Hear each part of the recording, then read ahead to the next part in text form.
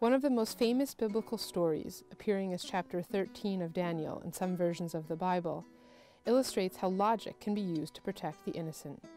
Susannah, wife of a respected Jew in Babylon, takes a walk every day in her husband's gardens. Two elders visiting her husband see the beautiful Susannah and desire her.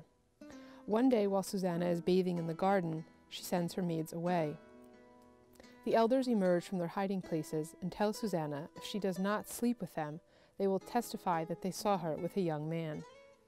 Tintoretto depicts the moment when the elders have come upon Susannah before she cries out and the servants return.